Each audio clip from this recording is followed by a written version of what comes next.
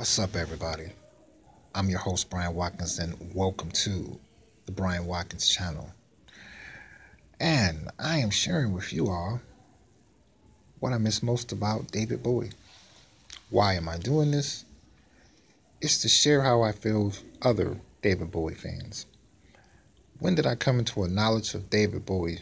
It was in 1975. His hit song was called Fame. It was a smash hit. They played it a whole lot.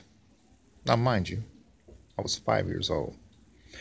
So, MTV, the internet, and cable was not available at that time. So most of the time, you always heard it on the radio a whole lot. So that was in 1975. I was living on Terman in Detroit, Michigan, on the west side, not too far from the Southfield Freeway. So I hadn't heard nothing from him for a while. And then out of nowhere, I would have to say in 1982 or 81, I stand to be corrected, he came out with Let's Dance. Smash hit. So I said, oh, okay, that's who that guy is. That's the same guy that made that song Fame a long time ago. So I liked his music. I remember him getting married to that beautiful model. So I had been a fan ever since. But I didn't know he was sick. You know, he always was in the spotlight doing something. And then his wife, she had her own cosmetic line. She's very famous.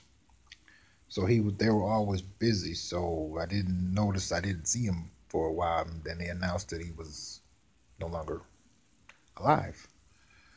And I was shocked because I grew up listening to his music. I do all kind of music. I do rock, funk, blues, reggae, all kinds. So I always keep an open ear to anybody that's underground or anybody that's a huge mainstream star, which that's exactly what he was. And he came out with Fame and that song Let's Dance, and I'm sure there are other hit songs that he made in between. I just don't remember them.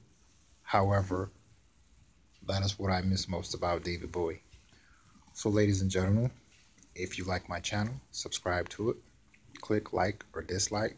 You can put your comments on there, and you can check out my other footages on who I miss most, like Whitney Houston, Richard Pryor, Bruce Lee, Curtis Mayfield, Dick Clark, Don Cornelius from Soul Train, just to name a few.